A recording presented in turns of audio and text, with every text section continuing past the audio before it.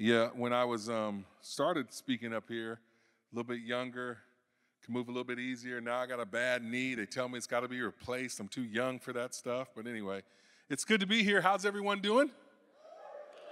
What up, what up, what up? So I got to give a shout out to my Essential Christianity class. What's up? If you're in my class, yeah. I'm not giving you extra credit for being here. And so it's kind of crazy because I do, like, Dr. Johns and Dr. Taylor, it's always great to have you around here as well. Really appreciate you and love you and all that you're doing here. I got to tell you, whenever I'm speaking, I have your parents start to Facebook me, text me, call me. You better give my son or daughter a shout out. And so I don't know, you start that, you have to keep on going. So I got to start it with, where's Josiah Torval? You up in here? What up, JT? What up, JT Jr.? And then I got to go with Alexa Cawthon. We share names. Mark Cawthon's there. The Biltons, Anna and Max, you freshmen. I usually don't give shout outs to freshmen, but hey, I like your dad. He's good like that. Tessa Nichols, that's my girl. Sierra Reyes, where you at? Like Sierra Reyes, did you know that you were betrothed to my son Trey when you were young? So let's meet afterwards and let's talk about closing that deal. You know what I'm saying? So I'm just keeping it real. Am I lying, Angie? It's true. It's true. And then I got to give a shout out to my New Life people. Whereas Jackson and Noah and Donkey, you know who you are. The Reading girls from Macomb, Megan and Abby. And then, is that all? Angie wrote some down over here too. All right. Oh yeah, Jared Allen. What's up? We love your parents, Ben and Cherie. So let's get it going. Next time, maybe I'll give you a shout out. If I know your parents, maybe not. Who knows? But anyway, this is kind of a real deal. I love always having the opportunity to share here at Evangel with you. I'm just going to kind of speak from the heart a little bit. This month, Angie and I, and my bride is with me. Babe, stand up so they can see how pretty you are, so that people know that I married way above my pay grade. So yeah. So that's what happens when you pray, people. You can marry a hottie. So we've been married 25 years, 5 kids later, and we're still in love, except for between 6:30 and 7:15 in the morning. But so I love you, but I don't know about I'm so random in case you didn't know.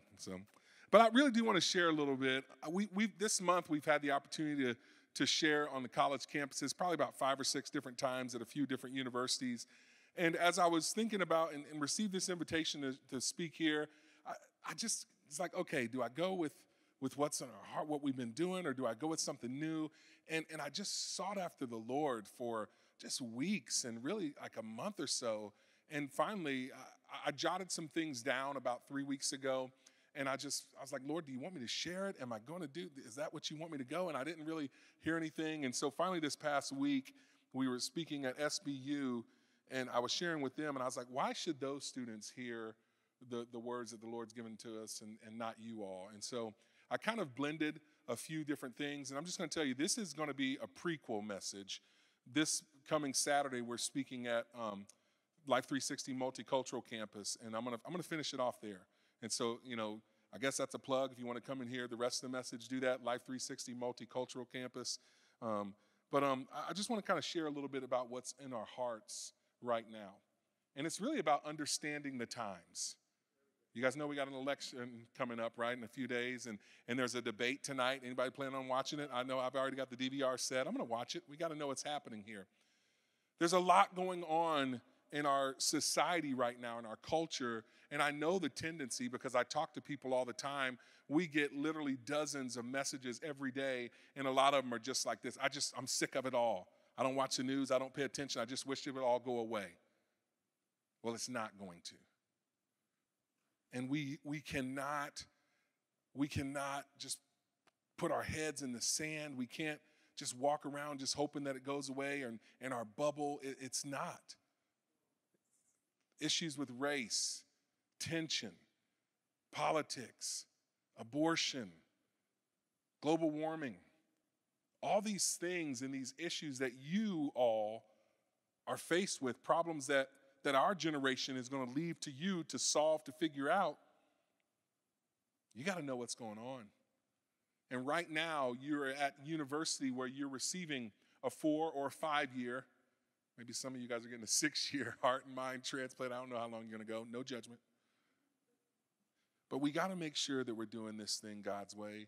I'm gonna point you to a text that I stole from Vadi Bakum. It's 1 Chronicles 12 and verse 23. I'm gonna read it, and I love this. He's talking. I heard this message, I don't know, a few months back, and I took his scripture because I thought it was so appropriate. We're in the middle of a war. It's a culture war. It's a war for the soul of the church, for the souls of America, and really, more importantly, for the souls of people. And what's going to happen is the culture that we create, and in your case, the culture that you allow, is going to determine if people are going to be influenced for God or to go along with the culture. It's a war. And I hope that you're engaged. You all have the privilege and the honor of sitting here at a university that professes Christ. We are a Christian university, and you're getting these messages. I hope that you don't take it for granted. I did a lot of times when I sat where you were sitting.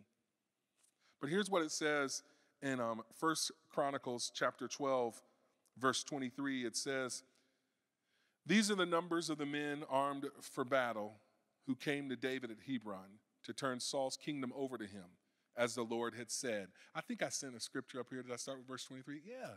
Hey, I'm getting good at this technology thing. Okay, I didn't do it. My wife did. All right, so but anyway, and I can't even read this. You know I don't have my readers. My class is over there going, how does he read that stuff? It says, verse 24, "From Judah, carrying shield and spear, 6,800 armed for battle. From Simeon, warriors ready for battle, 7,100. From Levi, 4,600, including Jehoad's, leader of the family of Aaron, with 3,700 men, and Zadok, a brave young warrior, with 22 officers from his family. From Benjamin, Saul's tribe, 3,000, most of whom had remained loyal to Saul's house until then.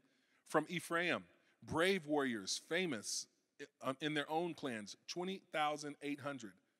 From half the tribe of Manasseh, designated by the name to come and make David king, 18,000.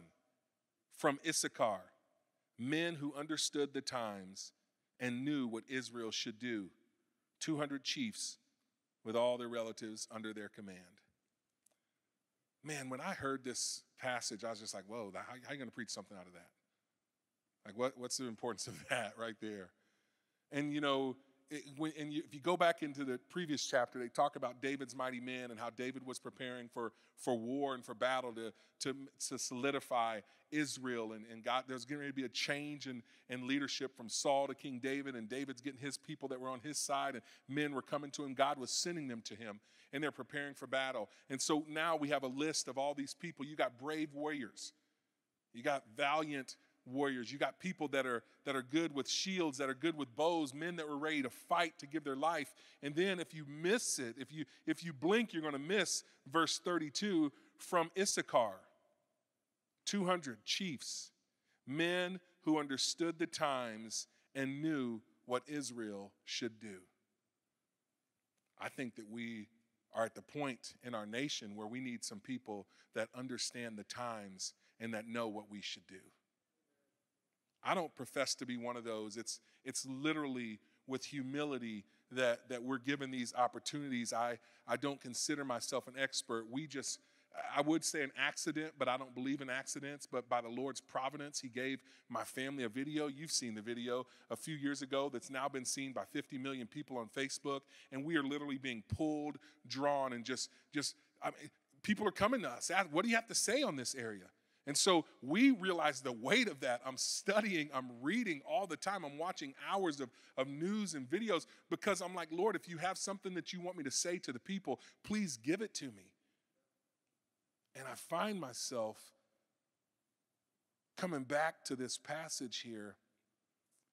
Lord, am I one of those people that's seeing something and that understand the times? And if I am, what's the message that you want me to deliver?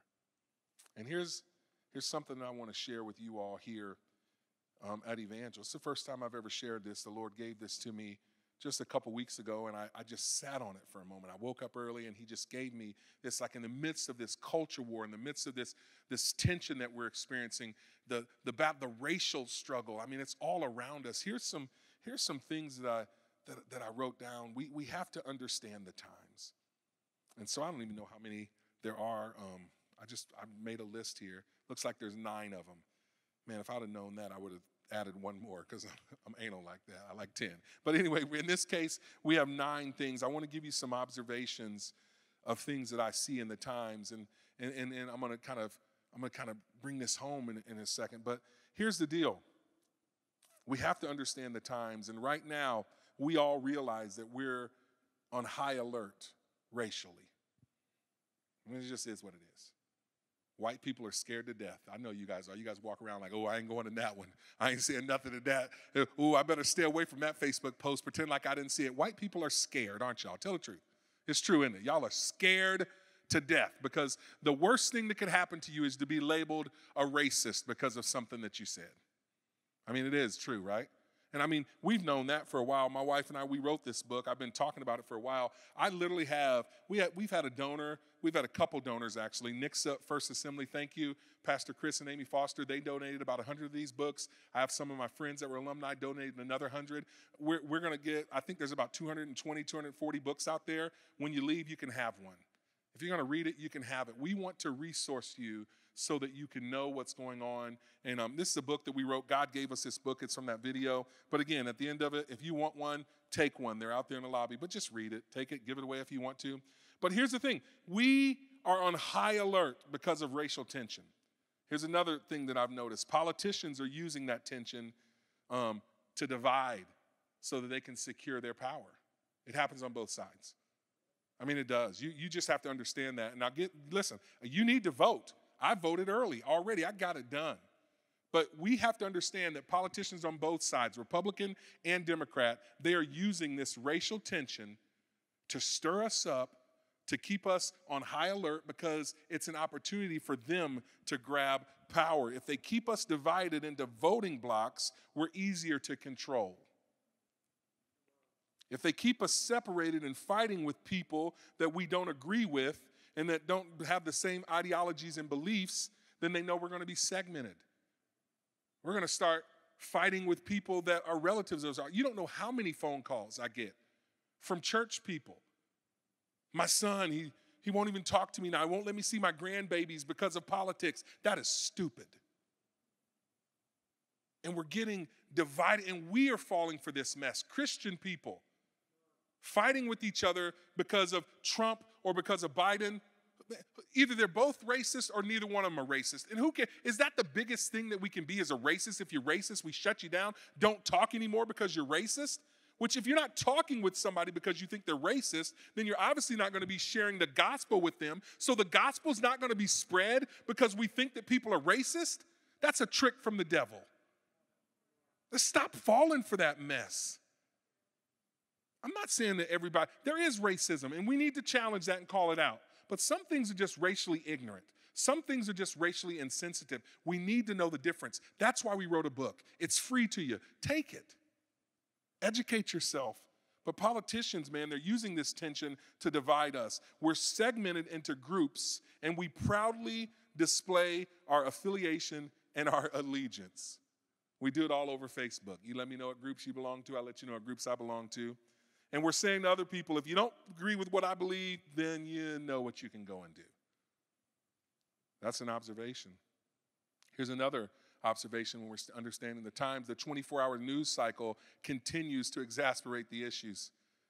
Man, there's things that we need to discuss. I get it. And we need to be informed. But man, all that news over and over and over, now they're just getting into their opinions and what they think, and then they're prognosticating on stuff about this and that. And now all they're doing is just giving us rhetoric, ideologies to try to indoctrinate us. Are you going to be on the side of Fox News and Morning Talk Radio? Or are you going to be on CNN, MSNBC, and mainstream media? Which side are you on? Pick a side right now. And if you don't pick one, we'll decide it for you. That's what they're trying to say to us. And us Christian people, we're just falling right into it, hook, line, and sinker.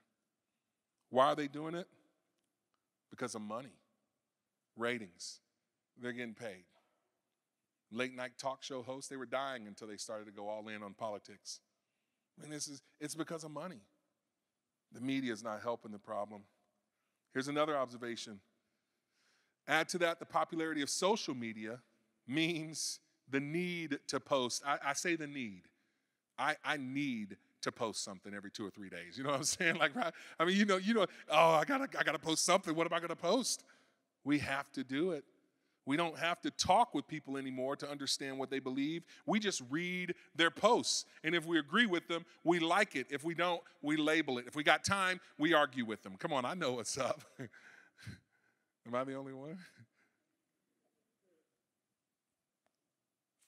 Here's another thing, man. Another thing that I noticed. We no longer offer the benefit of the doubt with people because we've already labeled them. We know who they are. We know what they stand for. We know they're liberal. We know they're one of them crazy conservatives. We know they're for abortion. We know that they're one of them Bible thumpers. We know, so we don't have to talk with them. We don't have to dialogue with them. We've labeled them, case closed. The next thing is to cancel them. Because if we don't cancel them, then they'll keep spreading their ideology, and then other people will start believing it. Here's another observation. We're quick to jump to conclusions about people and things, which causes us to ignore facts. We're ignoring them all over. Or we try to get facts on our side. You become one of them fact fighters. Well, you go and you pull up your article that supports your belief on coronavirus, and then somebody else pulls up their article, and then while we're wearing masks, we don't need to wear masks, and we're fighting over silly, stupid stuff. I'm not saying it doesn't matter, but why are we fighting over it? Why are we ignoring people? Why are we isolating people and ostracizing people? And why are we distracted from what we were called to do, which is to spread the gospel?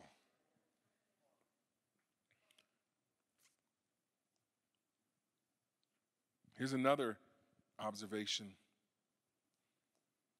People prefer to emote instead of think. It's the way I feel. My feelings are valid. I'm speaking my truth. We got to start thinking. Because sometimes we have to look at and realize, okay, wait a minute. Well, this side's telling me that, and this side's telling me the complete opposite. Wait a minute. Something's not right here. Doesn't pass the smell test. You know what the smell test is? If you got junior high boys, you know what the smell test is. You know what I'm saying? Like, but we got to start thinking. We can't just like emote and just, we watch the news. Oh, that just makes me, I can't believe this is happening. You see a red MAGA hat. Oh, it just infuriates me. We're just emoting. I don't care how you feel. I'm going to say it again. I don't care how you feel. Man up. Put on your big girl underwear, whatever it is. Can I say that, Angie? No, I can't even say that? All right, well, I didn't say panties. I said underwear. I mean, what's it? Okay, it's too late? Okay, well, my bad. But we got to grow up a little bit. And I'm talking to, I've shared with you before, this message is to Christians. Our message in our ministry in 1 John chapter 1, verse 5 through 7, so that we know that God is light. In him there's no darkness at all. If we claim to be in the light, but we don't live that way, then we're liars. Because the blood of Jesus purifies us from all sin. Even the sin of racism. I'm talking to Christians here. We're the ones who have to think. We're the ones that have the word of God, that we get to read this, and we're disciplined enough where we should be, where we're reading it on a daily basis. And we're going, Lord, speak to my heart, speak to my mind. Let me know how to think and what I should think. Not the news, not Don Lemon and not, Sean Hannity. I mean, this. Too many people want to emote and not think. And here's the problem. Because we're not thinking, this is another observation. We've misunderstood what's really going on. And now we're going with the crowd, with the mob, whatever you want to call it, because we haven't been thinking. And this brings me to my final point, my final observation. And I've wrestled with this for a while. I've wrestled with it. The Lord put it into my spirit a while ago, and I just wrestled with it. I've talked to a couple of my mentors, and I said, hey, here's a thought that I have. Is this right on? And I've had them give me some pushback on it. But here's the deal. This is my observation of the time. Because of where we're at, because of all the things that are coming at us, and especially for your generation. And I know that you all are people who want to get involved. You just feel injustice, you see it, and you know it's not right. And you all, your generation, All of you guys. Your generation, by and large, is saying enough is enough. We want equality. We want justice, and I want it too. And I thank you for what you're doing. But you got to understand something. In our fight for justice, we have to understand there's a difference between racial reconciliation and social justice. I'm going to say it again. There is a difference between racial reconciliation and social justice. And I'm going to go into this even more this Saturday when I speak at Life 360. And I did a study on it in the Bible. I'm looking up reconciliation. And here's the heart of reconciliation. It's 2 Corinthians 5:18 through 21. I'll just kind of paraphrase it. It says, through Christ, God reconciled us to himself, and then he gave us the ministry of reconciliation. So the heart of reconciliation is this, that first and foremost, you, me, and everyone, the 8-9 billion people on this earth, should be reconciled unto Christ so that they don't have to spend eternity in hell. Even the racists, we don't want to spend eternity in hell. So the heart of reconciliation is first and foremost to reconcile people unto Christ. Through Jesus, God planned to reconcile the world to himself. That is salvation. And then it goes on to say in verse 20-21, now we are Christ's ambassadors. Now we're called to the ministry of reconciliation. Reconciliation in every capacity. With your family, between the sexes, between the races. Racial reconciliation is a part of reconciliation, and we are called. Those of us who have been deemed, those of us who are Christians, raise your hand if that's you, Christian people. We are called to reconcile people, all people, to God, to themselves. That's discipleship, helping them grow, helping them work through some of their junk, and to each other. That's racial reconciliation. But here's the deal, social justice. And I looked up the definition. Here's the definition of social justice. It's justice in terms of the distribution of wealth, opportunities, and privileges within a society. It's the fair and just relations between the individual and a society. It's the view that everyone deserves equal economic, political, and social rights and opportunities. I agree with that. I mean, right? We believe that, right? I do. I want everyone to have equal justice, equal opportunity, economically, socially, politically.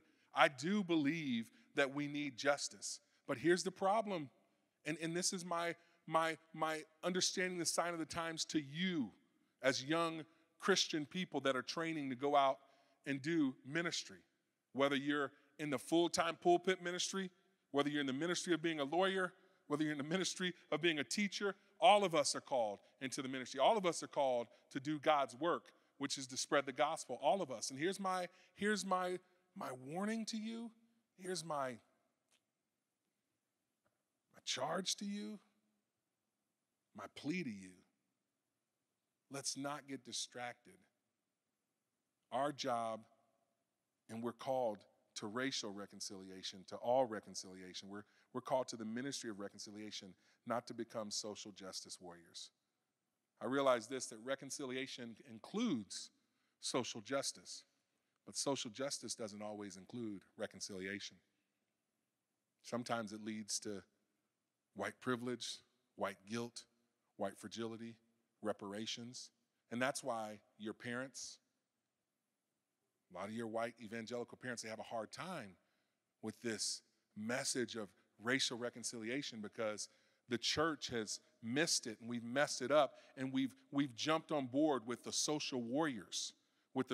And did you know that there's social justice is not even in the Bible? I mean, it's not. Now, justice is.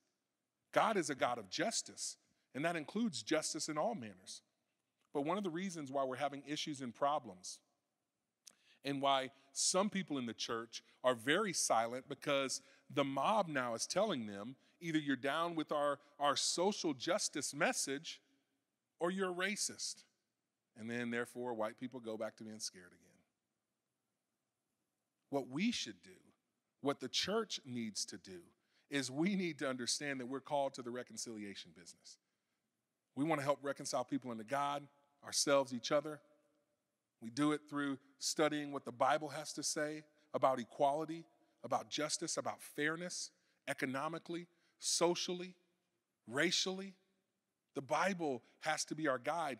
The church, and I say the church because you all are future leaders in the church, We cannot abdicate leadership to the world, because then we get binary choices that we just can't get down with.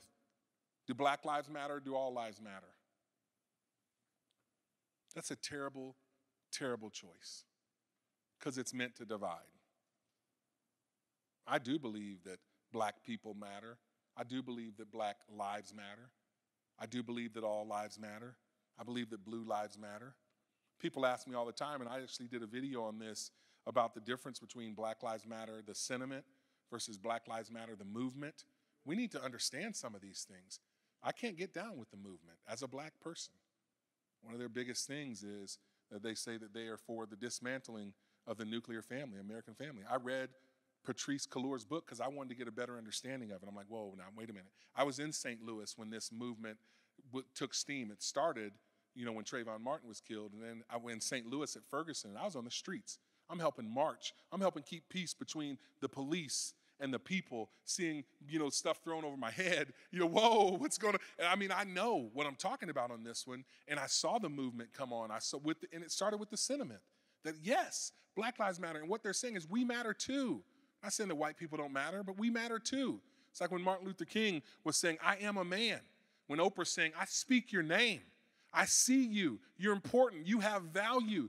But what's so sad is because the church was so silent for so long in the matter of reconciliation, specifically racially, you have this secular movement that has come up onto the scene, and they've gained steam, and it's easy for us in the church to say, yeah, I either like it or I don't like it. And then now they've led us to a place where we don't like that they led us to.